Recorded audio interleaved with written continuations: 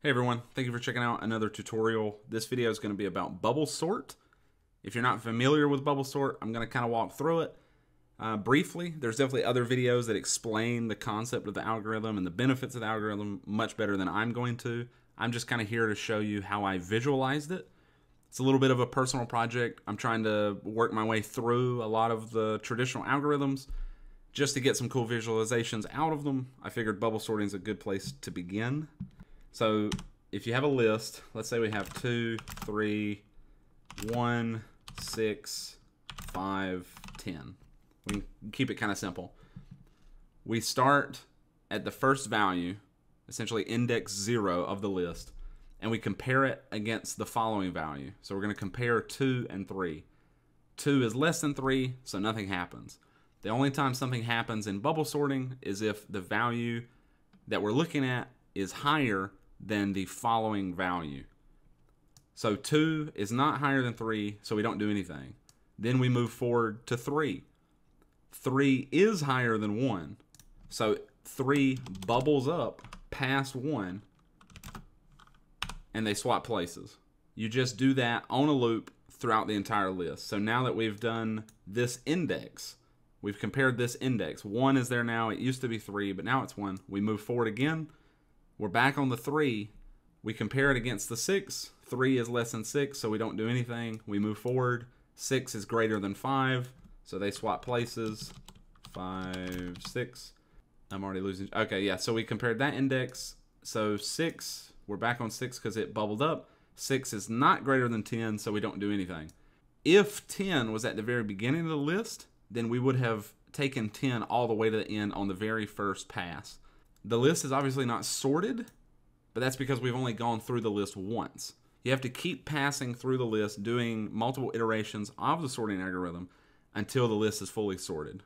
I'm going to try to cover a couple things in this tutorial because I want to make this kind of modular where I can continue on with future algorithms. I may not make videos on those, but I'm starting with bubble sort because it's pretty simple, it's pretty accessible. But I am splitting it up, so we're going to have this method for the implementation, and we're going to have this method for the visualization. We'll use that method in the future for other algorithms as well. So just to finally get started coding, the first thing that you have to think about when we're sorting anything is how many things are we going to be sorting. I'm just going to call element count equals, let's start with 10. So we're going to be sorting 10 things for right now.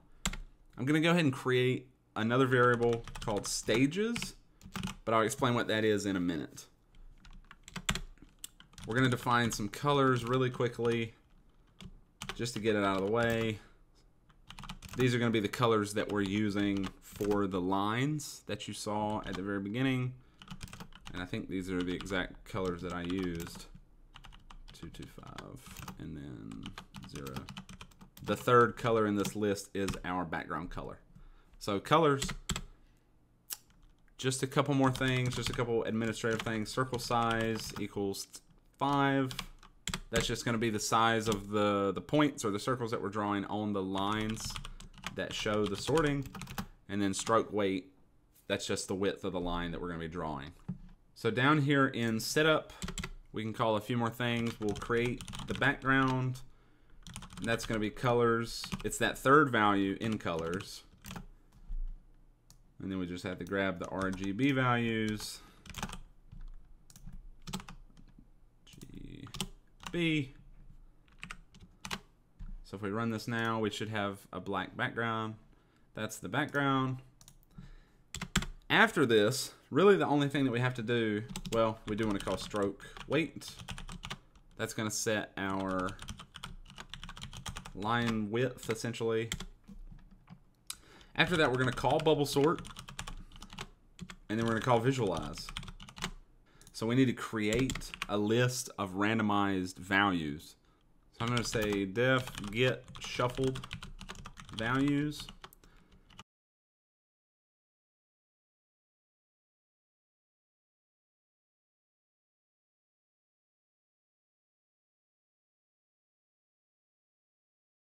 So I've defined this empty list called V, and then I'm just appending, I'm essentially just filling that list up with values equal to the length of our elements. So 10 elements, so it's going to be 0, 1, 2, 3, 4, all the way to 9. That's a sorted list. Now I'm going to say shuffled.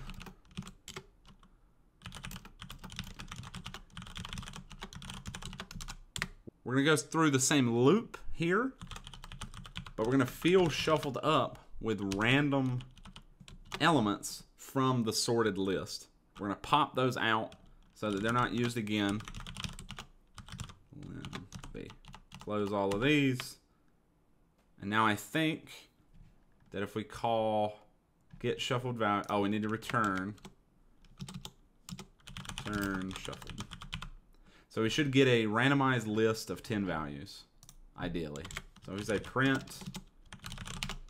get shuffled values. Yeah. So down here at the bottom, it's really hard to see. I don't know how to make that bigger, but you can see 9, 6, 1, 3, 5, 8, 7, 0, 4, 2.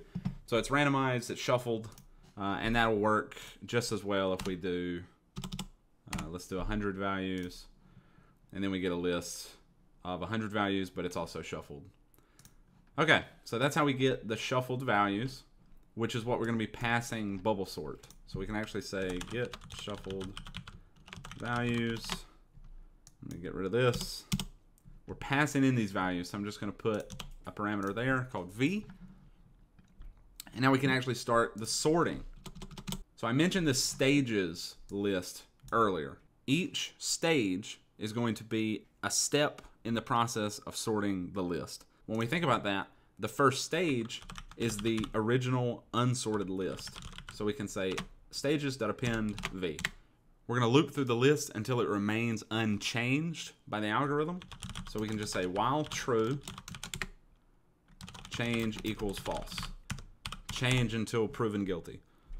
Next, or not change until proven guilty. Next stage equals list stages -1. That's just two little tricks. So list, calling list like this will copy, and we're just making sure that we're copying the last element. In range, when next stage -1. So now we're just going to step through every element in this stage. In whatever the state is of the unsorted list at this point, we're going to step through every element. If next stage I is less than, is greater than next stage I plus 1. So it's greater, therefore it has to bubble up. We're going to set a temp value. Next stage I. You can do this in a few different ways. Next stage. In fact, there's probably just a swap method that I'm not even using, but that's okay. I know that this works, so.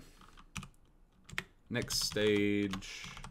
Now we just set the next value equal to the temporary value that we made a second ago. Equals t. So we've said if the element that we're looking at is greater than the following element, then we essentially just want to swap the values.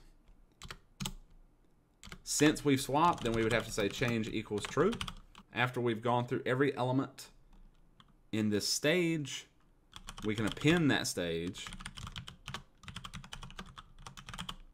And we say if change equals false, break. So no change occurred. If no change occurred, then that theoretically means, well, it doesn't theoretically mean, it actually means that the list is sorted, which means we can stop. Now I'm starting to think I wonder if this should happen before we append, but for right now, that's okay. And then once we break out of the while loop, we'll just say return stages. I don't really think we have to return it because we're keeping up with it up here, but we can just return it. That's fine. So let's see if we can figure out if that works. I'm going to drop this back down to 10. We're going to move visualize down. It's still not doing anything. And we're just going to print stages after we run bubble sort. You can see each stage of the algorithm 0, 1, 2, 3, 4, 5, 6, 7, 8, 9. Okay, so it is sorting, but I was right. We're sorting one additional time that we don't have to. So let's just swap these really quickly. Oops. If changed, and let's run it one more time.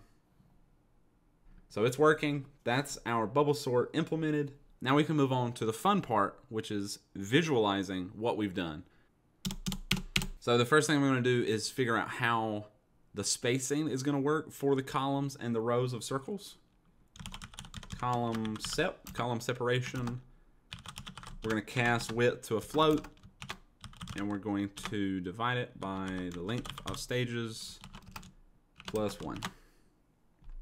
So this is actually counting the number of spaces between the columns, and that's how we're going to space from the edges and in between the circles. Row sep equals float. We're going to do the exact same thing for the rows. Float. I usually do something like this just to make the solution independent of the screen size or the canvas size. Element count plus 1. Now we're going to have 2 loops. We're going to step through every element.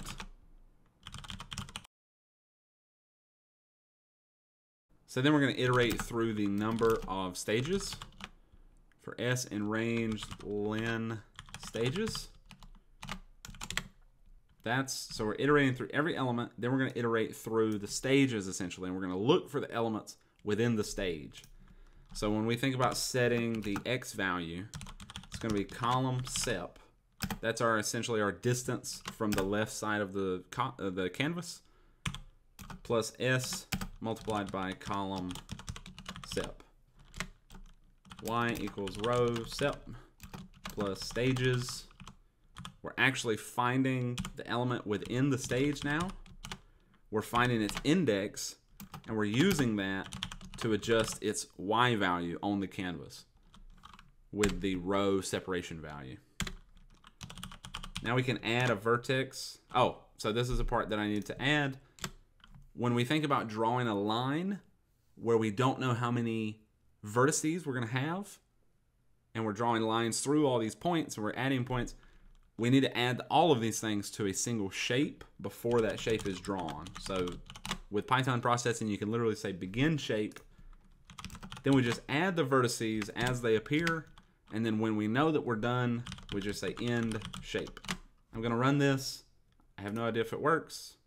Okay, it actually works. It doesn't look like it works, but that's because there's still a couple color related things that I need to do. For right now, let's just do stroke 255 and no fill. Let's run it one more time. Okay, so you can see it working. We've got these lines. This is theoretically our unsorted row, and then by the end, everything's sorted. There's our last shift or our last swap of values, and we're sorted. The colors aren't corresponding yet because we haven't changed the colors. But that is, so far we've got the implementation of bubble sort. We've got an implementation of a basic visualization, and now we can just make a couple quick improvements. Now that we have the bubble sort implementation and the visualization, or at least a basic version of it, I'm going to pivot just a little bit. I'm going to add a method that I've used before, but I don't think I've shown it in a video, and it's get gradient point. I'm essentially going to pass in 2 colors, and I can get what the color is between them at a specific point as if I'm following a gradient or a smooth transition between the colors. So color 1, color 2, step, max steps. The idea is that we're stepping along the gradient.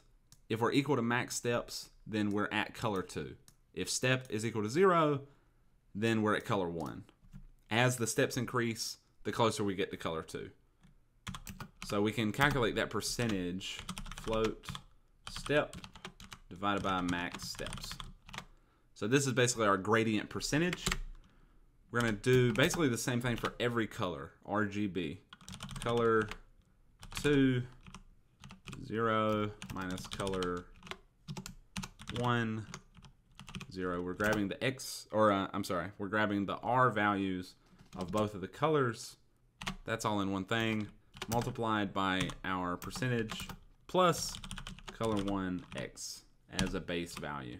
Now, I'm not going to walk through all the reasoning for why some of this was added, but the idea is that if color 1 is a larger value, if the R value is larger, then we would have a negative value.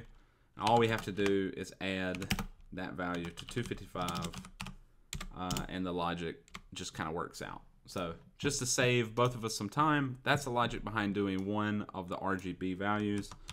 I'm going to copy in the other two. So now we have RGB, and then we just return RGB. Okay, that was a little bit of a pointless pivot because it has almost nothing to do with bubble sort or the visualization. So we have our visualization. Let's make sure it still works. It does work. We're sorting the list. We want to start using these colors. So in the visualize method, for every element, I calculate a color for that element. Get gradient point. And we're going to use, remember this list we defined up here, colors. We're using these first two. So this is color 1, this is color 2, that's background color. So back here, colors 0, colors 1. For the step of the gradient point, we're passing in E. The element is essentially the step that we're on. The max steps is equal to element count. So that's our color. Now, instead of 255 for the stroke, we'll say C0, the R value, the RGB, RB. There you go. Stroke. Let's just run this and just see the colors. And there you go. So the gradient is working. We're starting at this darker red color. You can see the R value of this RGB is pretty high. Red down to kind of pure cyan. Just a little bit darker. Okay, so we've got the gradient. We can add the circles, but that part's really easy. All we have to do is just draw a circle after the vertex because we're already at the point. We already have the point where we're going to draw it. And we've already defined circle size at the top. Let's just go ahead and draw it. You don't even need the circles. You could leave them out, but I kind of like them. I do want to do, let's grab this. And now, instead of saying no fill, we'll say fill. Oh, well, we'll say that right before we, I mean, it looks kind of interesting, but we're actually going to call that before circle because we want to fill the circles. But if I leave it, it's still going to fill in the whole shape, which we do not want. So we say no fill right before we call in shape. Awesome. So you can see the row separation and the column separation, everything. We've already got that defined. So we can bump our image up a little bit so we can see it a little bit better. 750. You can also bump the element count up. Let's go to 50. And there you go. I do want to show you one last thing before I end the video. I'm going to drop the size down a little bit. Maybe the circle size down to 4. I'm going to replace vertex, if I can find it. Instead of vertex, one little change that's going to make the visualization look so much cooler. So if I run it with vertex like it is, it looks okay, but it's just very rigid. Actually, I need to get rid of those print statements too, because that's getting kind of annoying. Like I said, it looks kind of rigid. Let's make one quick change. Within this begin shape, end shape structure, we can say curve vertex, and when we call that, all of the lines become curved. They're based off of the points all along from beginning to end. It's cool. I don't know the reasoning behind it leaving off the first point and the last point, but I think for a sorting algorithm, I think it works really well. Thanks again for watching. I hope you enjoyed the video. If you want to see more generative art tutorials, there's quite a few on the channel, and there'll be quite a few more in the future. Thanks again.